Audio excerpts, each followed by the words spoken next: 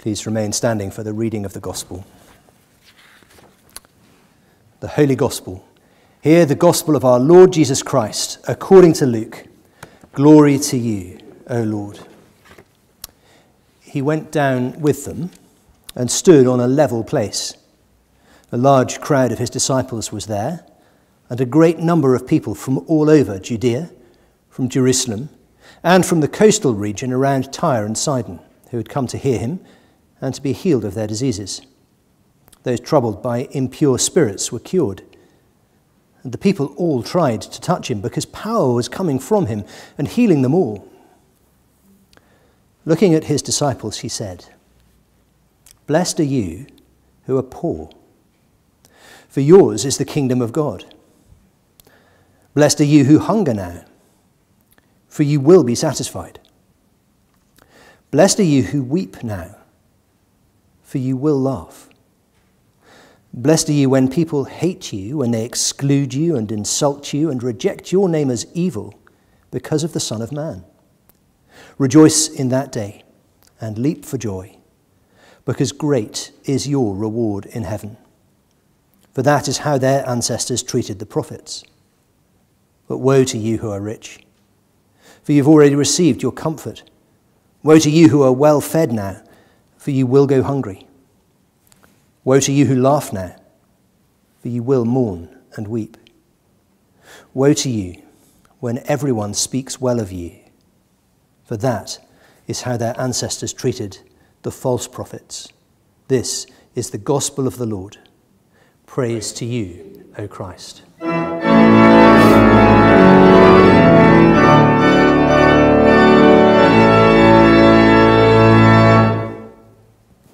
Please be seated.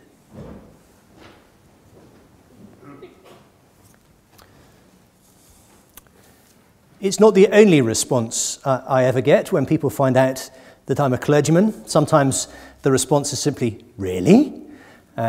Sometimes, gratifyingly, still well into my 5th decade, it's, "Ooh, you're very young." But quite often, what people say is, "Yes, well, I'm not really a Christian myself, but I do love Jesus' teaching, especially the Sermon on the Mount. For me, that really sums it all up. I don't think we need to be religious, but I can really get on board with the Sermon on the Mount." It's almost as though the Sermon on the Mount, as it's recorded in Matthew, and the Sermon on the Plain, as it's recorded in Luke, possibly the same event, possibly different events. You'll see Jesus and his disciples come down the mountain and find a level place. It's not the normal name for a plain at sea level. It may just be a sort of flat spot on the mountain where there's space for people to gather round. And Jesus begins to preach. And this Sermon on the Plain that includes Beatitudes, that is, sayings of "you are blessed," just as Matthew does, it's almost like this is the acceptable face of Jesus. And not just to us, but in his own generation.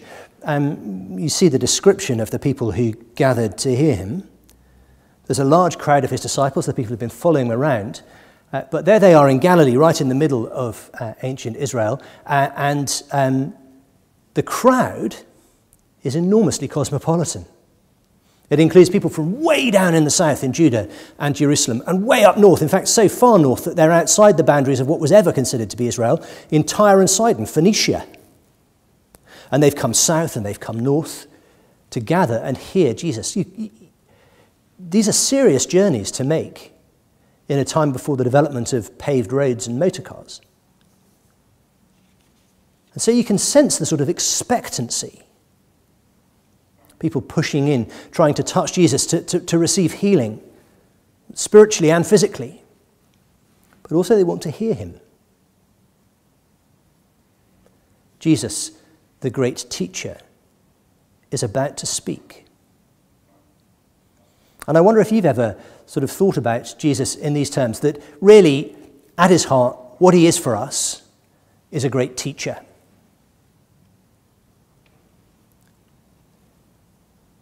Frequently, I think, that understanding of Jesus comes about because we've not really grappled hard enough with what his teaching actually is.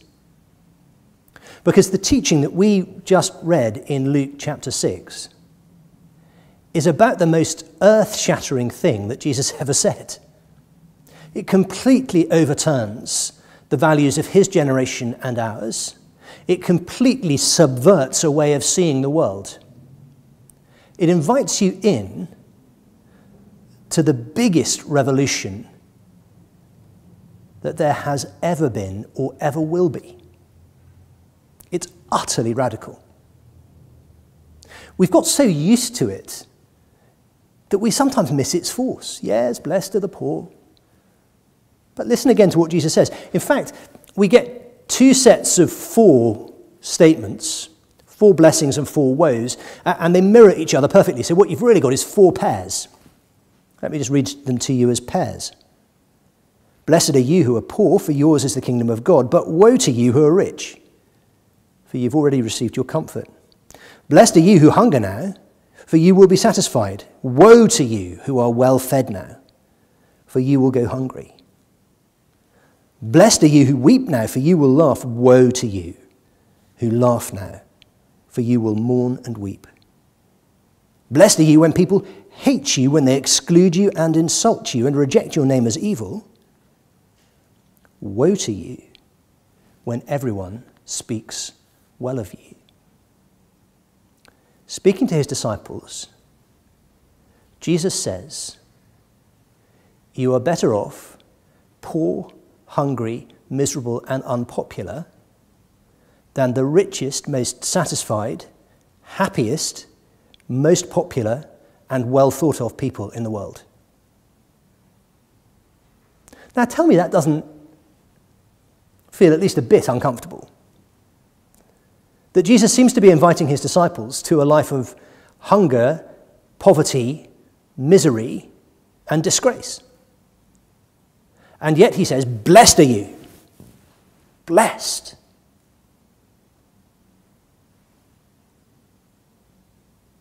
That doesn't feel right, does it?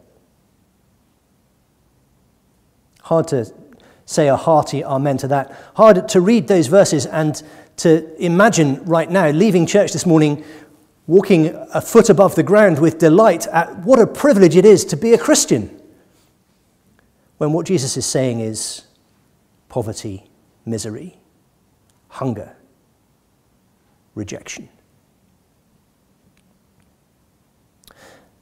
And yet, how about you think about it this way? What if it is that Jesus stands in front of all these people and says, listen, you're going to have to make the most difficult decision you've ever made when it comes to whether you really want to follow me. But if you choose my way, it is more blessed than you could possibly ever have imagined.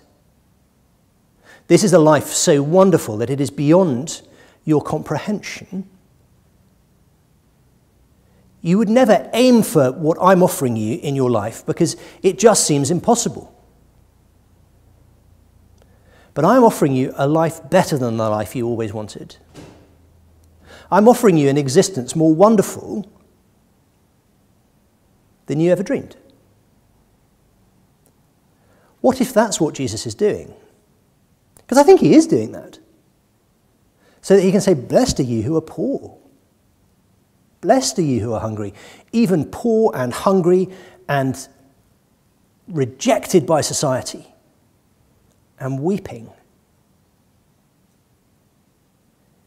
You are living, if you are living with Jesus, a more blessed life than the happiest, most satisfied plutocrat that ever lived. I mean, imagine the 4 things he's describing almost never come together, do they? Incredible wealth, complete satisfaction, total joy, and everyone speaking well of you. He's picking the sort of, you know how they sometimes say, well, look, you can have it cheap, fast, and good, Well, those are the three options, and you can have 2 out of the 3. How many people do you know of? It's very unlikely that you know any of them in person, but how many people do you know of who have achieved all their wealth goals, now feel satisfied with what they have, are blissfully happy, and everyone thinks they're great? I can't think of anyone. And yet what Jesus says is to have all of those things, but not me, is utterly to be miserable, to have woe pronounced upon you, to be in a terrible place. Because even to be poor and hungry and unpopular and miserable with me is supremely blessed by comparison. Those are big claims, aren't they? And Jesus says, if you follow me, you might be poor. And you might be hungry. And you well might weep. And you will be, at least some of the time, despised. Speaking to his disciples, most of them would not live to the end of their natural lives. They were put to death for their allegiance to Jesus.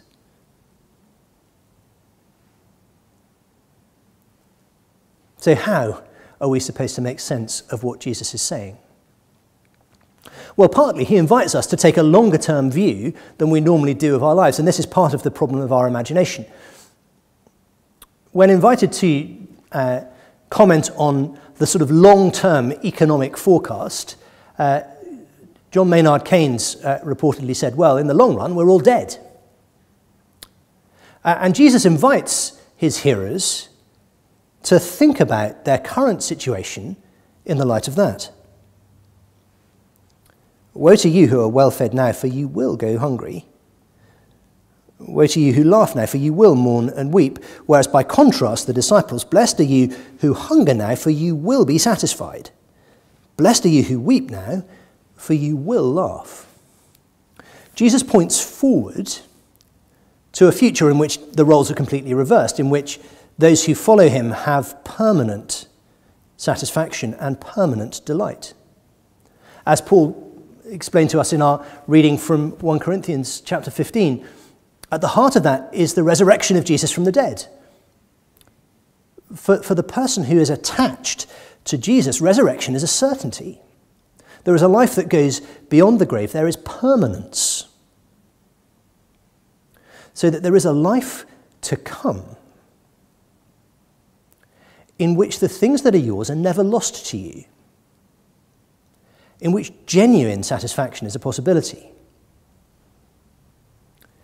in which laughter is not a temporary situation. And this word, laughter, kind of carries the idea of triumph, celebration.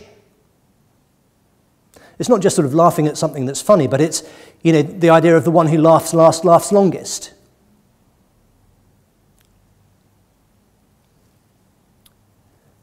And he says the person whose satisfaction is based in things that are temporary, the person whose delight and whose laughter is based on things that are passing away, is utterly to be pitied. I don't know whether you think about it like this. I mean, it's a personality thing partly. It's partly to do with life experience. But whenever I see someone triumph in a sporting contest, I always think this is the moment in their life that they will look back on and long for, and it will recede gradually and become sadder and sadder for them. It'll become a symbol of what they used to be. I know that's a bit of a Debbie Downer way to sort of look at sporting triumph, but it's what you see when someone enters number 10 Downing Street for the first time as Prime Minister, isn't it? There's an old saying that every political career ends in failure. No one wants to leave that residence willingly. Everyone will leave either because their own party has rejected them or because the electorate has, or because they're no longer up to the job. But that's the sort of pinnacle of your life. And there's something actually very melancholy about that, isn't there? I always think that when I see the sort of victory parties outside 10 Downing Street. One day this will be a sad memory, even though it's a great joy at the moment. And if we're absolutely honest with ourselves, that's the reality of life. If I satisfy myself, if I try to satisfy my soul, if I try to rest my well-being on something that is passing away, one day I will weep. One day I will be hungry. The things that I've yearned for cannot satisfy because they are passing and they are fading. But to those who follow him, Jesus says, because he is the one who can give life that lasts forever, because he is the one who can give everlasting joy, because he is the one who can give things that will never fade or perish or spoil, he says, blessed are you who hunger now, for you will be satisfied. Your future, even if life is grim now, is a future of complete satisfaction and utter delight, of triumph, of the laughter of the conqueror who will never be conquered.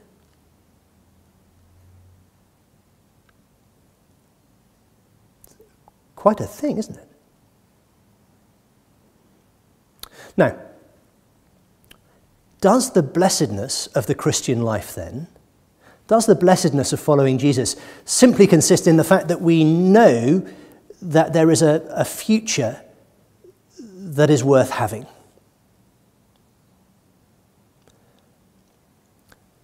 And is it all about pie in the sky when you die? And I want to answer that by saying yes and no. Does it just take you... Is it an escapist fantasy where you say, well, this world doesn't really matter. I'm just living for the next. Well, you know, sometimes there are Christians who've lived with such hardship that it has basically become that. You think about the extraordinary spirituals that enslaved African people wrote as they suffered under the whip in the heat of the Caribbean sun. They sang, "This world is not my home. I'm only passing through. My treasures are laid up for me somewhere beyond the blue." And there is something in there that allows you to cope with the worst kind of hardship, the worst kind of treatment. But there is more to what Jesus says about the blessedness of the disciple than simply there is blessing to come. It's striking that in each of those four blessings, he says, you are blessed now. You are blessed who are poor, who are hungry, who are weeping, who are rejected. There's a blessing now in this permanent state of affairs of being in right relationship with God, being in the kingdom. And in fact, only two of the incentives Jesus offers are in the future. You will be satisfied. You will laugh. The other two are in the present. Blessed are you who are poor, for yours is the kingdom of God. And then blessed are you who are rejected and spoken against, because that's how their ancestors treated the prophets. So there's this picture of a transformed life in the present on the basis of the permanence that Jesus offers, on the basis of being in a right relationship with him. The kingdom of God is yours now. You live in a vital and living relationship with the God who made you at this moment. The kingdom has come to you. You have begun to live life as it is meant to be lived. You've received the supreme blessing of being part of God's kingdom. And even when you're rejected, it's almost as though in that moment you see the reality of God's approval of you. Now, that idea can be taken and twisted and turned into terrible things when people say, you know, if I behave really badly and people hate me, that's a sign that God loves me. It's very clear what Jesus says. Reject your name as evil because of the Son of Man, because of your allegiance to Jesus. Not because you're a horrible person.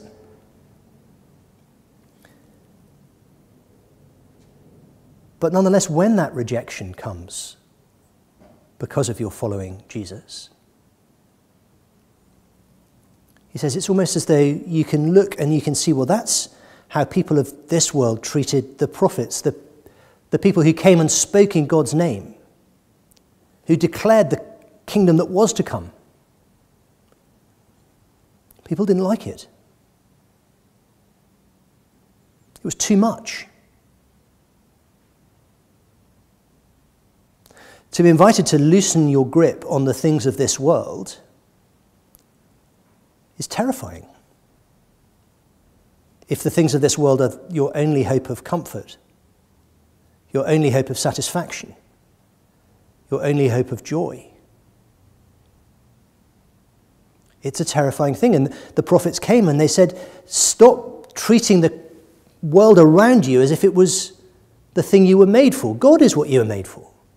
So look to him. Well, people didn't like to hear that, and they rejected the prophets. And so says Jesus, when they reject you, it's almost a sign that you're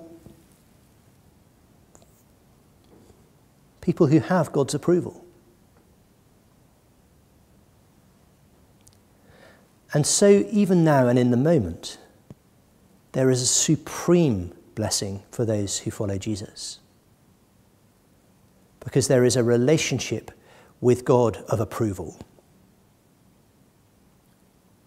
that human approval can never substitute for. We're all wired in different ways. There are different things that our hearts are sort of tuned into as, if I could just get that, everything will fall into place. Now, for some of us, that's our reputation, that's people's approval, that's, people speaking well of us. That's where our hearts are tuned in on the dial.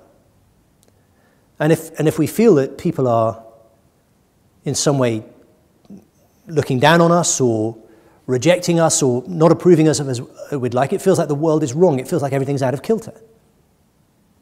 Well, for other of us, it's security. And so wealth, having enough put away in the pension fund, whatever it is, enough in bricks and mortar. That is the thing that, as long as that's in place, we feel like, well, things will be okay. I've got the comfort of knowing I'm secure. For other of us, it's physical pleasure of one kind or another, described here by Jesus in terms of being full of food. We feel like as long as we can kind of enjoy ourselves, or as long as we can win, then everything will be fine.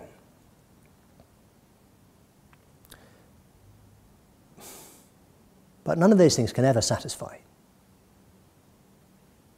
As we've seen, they're just passing away. They're not God. They're not what you were made for. They'll fail you. And so the difference for the Christian, living in this world of fading glories, is that you're free to live in and enjoy this world for what it is. But you're not captured by it. There's an old saying, I don't know who came up with it first, that if there's something you own and you can't give it away, you don't own it. It owns you. That becomes quite a scary thing if you start thinking about it for too long, doesn't it? What are the things in my life that I couldn't give up? Is it my good name? Is it my possessions? Is it, a lifestyle? Whatever it might be.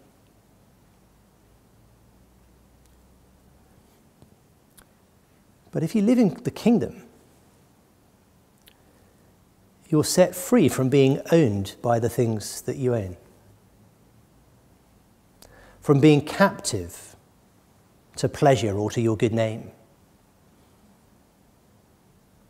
Because the thing is, if you try to rest all of your weight on those things, in the end, they become slave masters, don't they? You have to keep serving them.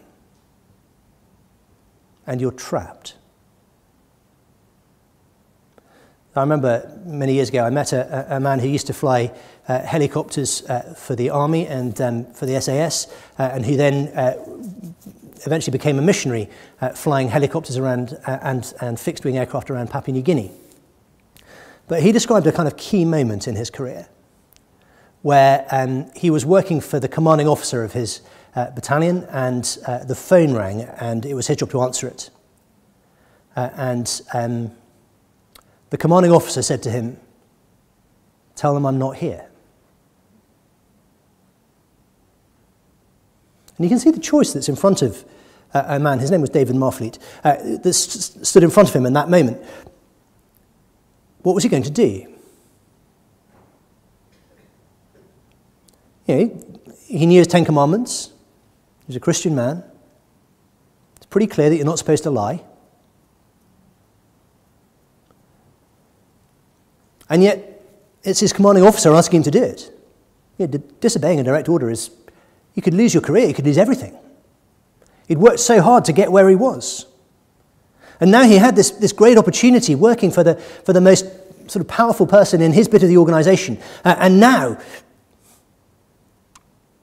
all he had to do was lie to keep that man on side.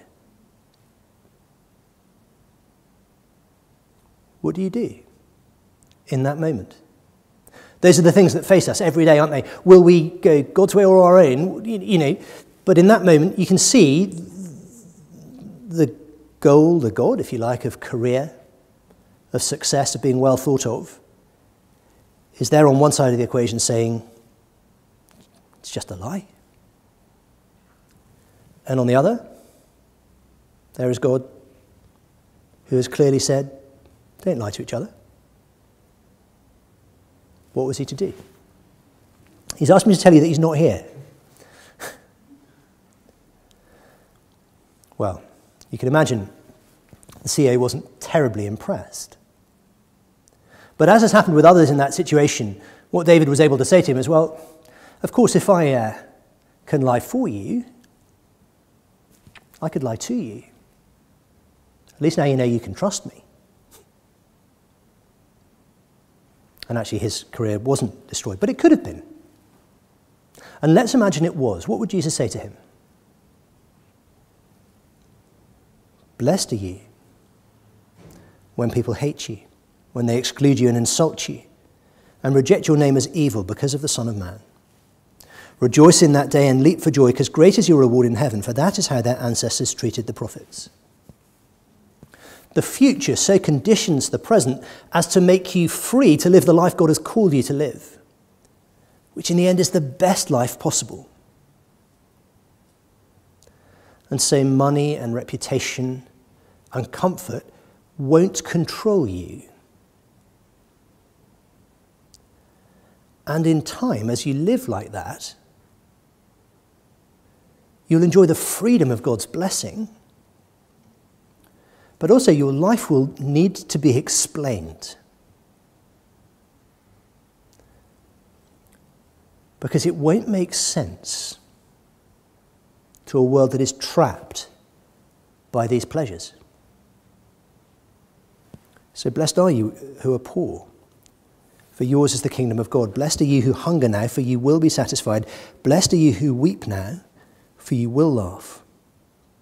Blessed are you when people hate you, when they exclude you and insult you, and reject your name as evil, because of the Son of Man. There is nothing that can happen to you if you follow the risen Christ. There is nothing that can happen to you in your life that can take away that precious status of blessed,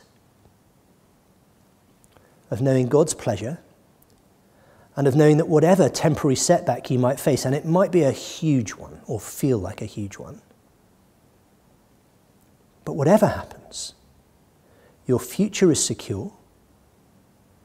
You're accepted by the God who made the universe, delighted by him, and nothing can be taken from you that was ultimately yours to keep.